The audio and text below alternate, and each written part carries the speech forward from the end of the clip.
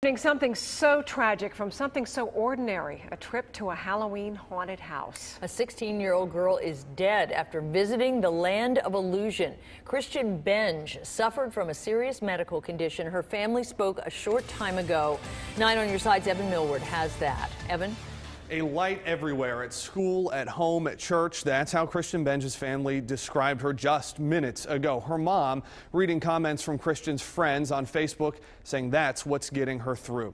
Now, the Land of Illusion in Middletown has a haunted trail and 4 haunted houses. Benge died in one of the houses. Her family says she only made it halfway through. She did have a congenital disease that she wasn't expected to survive past a baby.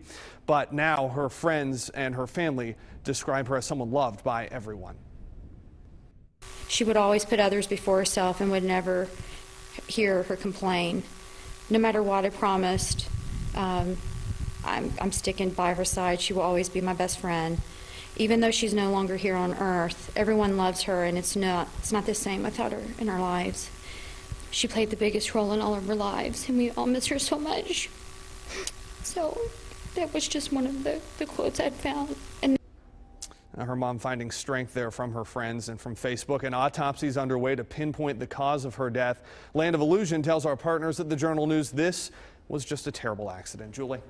Wow, so very sad. Thank you, Evan.